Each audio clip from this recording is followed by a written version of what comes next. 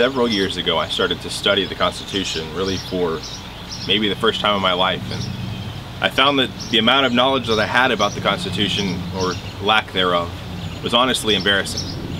So I started to study about the men's lives who were behind the Constitution and the men who drove them.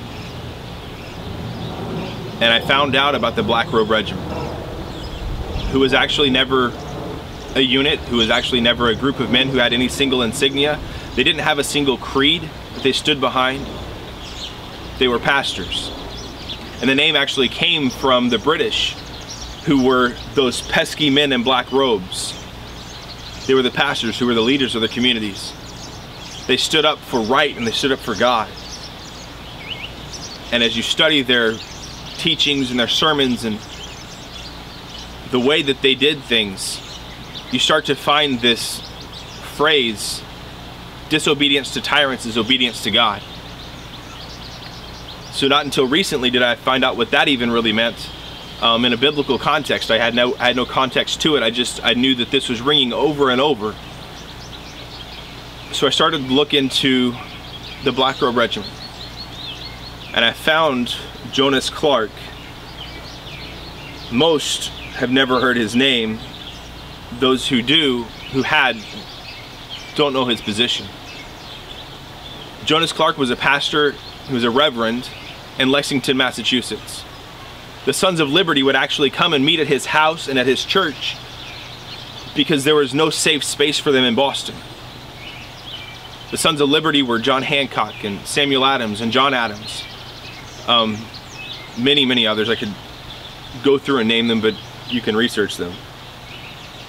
But something that stood out to me was a quote from a pastor the year he died.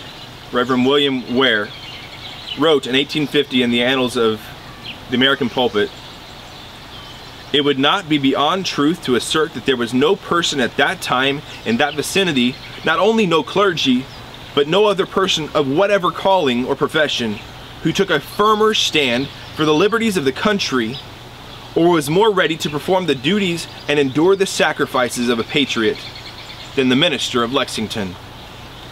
He went on to say, when the struggle actually commenced, the people were ready for it, thoroughly acquainted with the reasons on which the duty of resistance was founded, and prepared to discharge the duty at every hazard. No population within the compass of the colonies were better prepared for the events of the 19th of April. No people better prepared than that of the people of Lexington. No people to whom the events of that day could more safely have been entrusted, none more worthy of the duties that fell to their lot, or who better deserved the honors which have followed the faithful performance of them.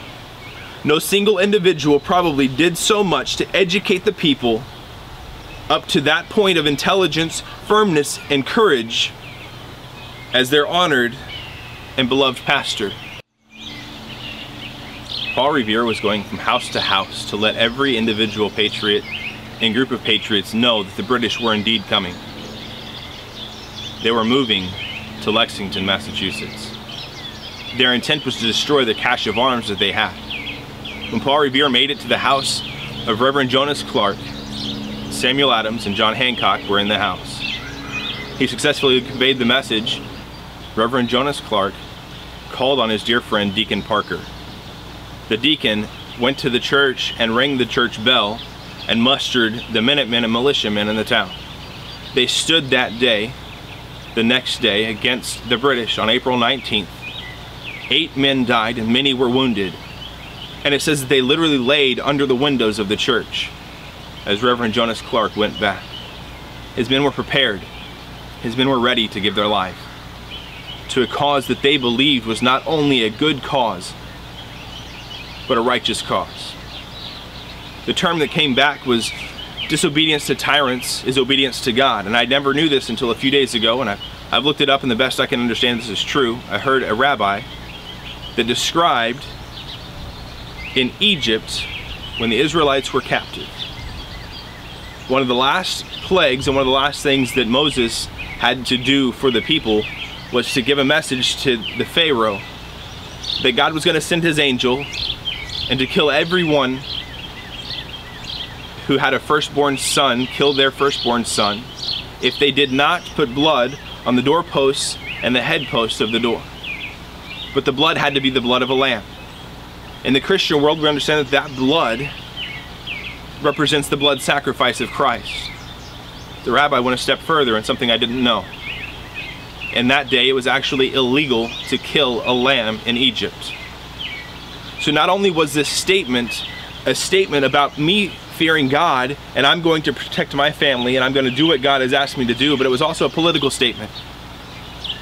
The Jews had to kill a lamb, and it was illegal to kill a lamb in Egypt. And not only did they have to kill it and eat it, they had to put its blood on the door of their house. Imagine today if it were illegal to fly the Gadsden flag, the yellow flag with the snake on it that says, "Don't tread on me." Imagine it's illegal to fly that flag, and now you're going to put that flag in your front of your house because God told you to. And if you don't, your firstborn son dies. If you do, your whole family could die. The Jews believed that disobedience to tyrants was obedience to God. They put the blood on the doorposts and the head of their door to signify that they were not only standing with God, they were directly and intentionally standing against a tyrant. It's time that we as Christians stand up for what is right. It's time we squared our shoulders back and we raised our swords to fight. For the Bible is our weapon and the Spirit is our shield. And the church needs more of its members to be workers in the field. It's one of my favorite old songs that I grew up singing. And I believe it's time today that we stand up, not apologizing for who we are, not making any inroads or not making any unneeded compromises. Stand on the Word of God. Don't be ashamed to stand on the Word of God. And study to show yourself a workman that needeth not be ashamed, rightly dividing the truth. This is Joel McCracken with Tactical Castle. I'll be having different pastors come in and speak, and different business owners if I can, and different leaders talk about what it means to defend the Constitution in today's world. Right now, we're no longer required to get arms and stand up on a front line and give our lives. But sometimes we have to give up our relationships, sometimes we have to give up our good name, because many in our circles won't agree with or understand what we're saying.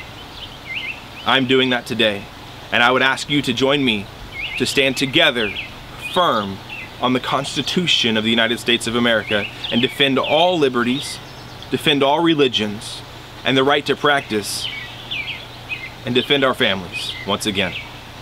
Thank you.